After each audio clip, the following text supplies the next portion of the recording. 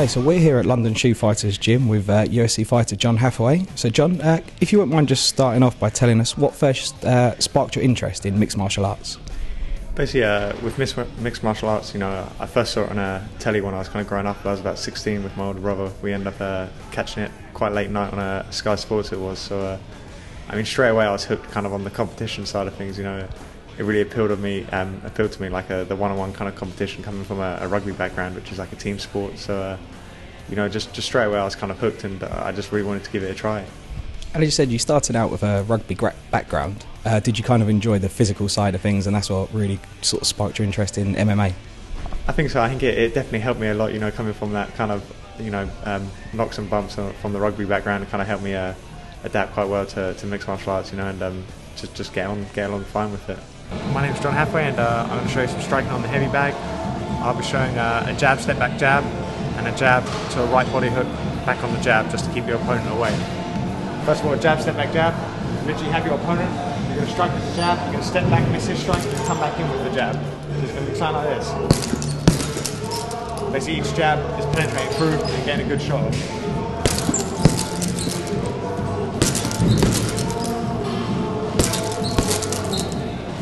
Jab, right body hook. We're going to come back out after the right body hook, and we're going to finish with the jab as your opponent will be coming into.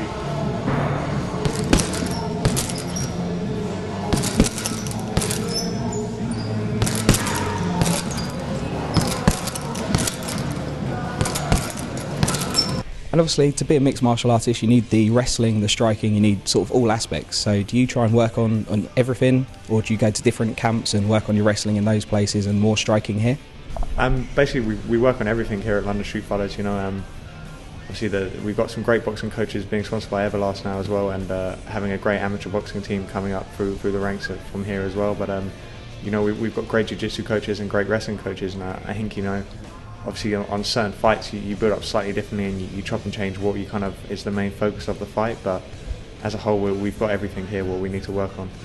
And you started out in cage rage, mainly fighting around the London area, but you've now moved to UFC, undefeated in UFC, and fighting across the world. And of course you fought in Las Vegas last time out. What was it like to fight over in the States? It was great to fight in the States, especially fighting somewhere like Vegas, which is obviously the combat kind of capital of the world, and it was a great honour and a great pleasure for me to be able to compete for the UFC out there and get the victory and have a good fight, And when you first started out, could you ever imagine you'd see yourself out in Las Vegas on the undercard of Rampage Jackson? Obviously, it was a dream to kind of do that. It was an eventual thing that I wanted to kind of competing over there as well on a UFC card. But obviously, I didn't expect it to be so soon. But I kind of just try to take it all in my stride and try to perform to my best each time. A couple of the combinations I use will be mixing body punches up with head punches, whether they'll be straights through the middle or around the guard. So you normally start off in a position where your opponent has hold of your head. So you're normally in a position to be able to strike the body and then be able to come over, push punch, over again, back on straights, hammer fist, and then finish with a body elbow. So this is what it's going to look like.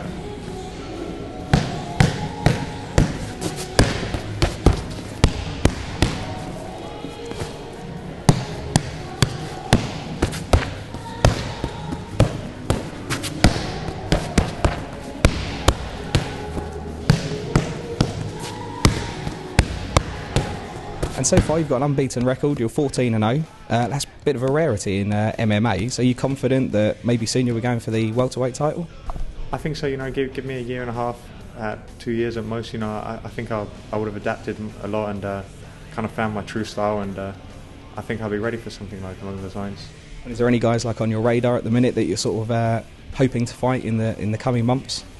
Just Mike Pyle at the moment, who's my next opponent. Obviously, I take one opponent at a time and just focus fully on them. And Mike Pyle is going to be at the O2 in London 2 weeks' time now, so are you looking forward to fighting? Yeah, I'm really looking forward. Obviously, we're just kind of coming down to the last 10 days now of preparation, and it's been a great camp, and I'm just looking forward to competing against him now. Are you looking forward to competing at somewhere like the O2, big home crowd behind you? Yeah, it's going to be really nice. I don't have to fly anywhere or travel anywhere, so definitely going to be a lot easier to kind of adapt and just to have everything right for me.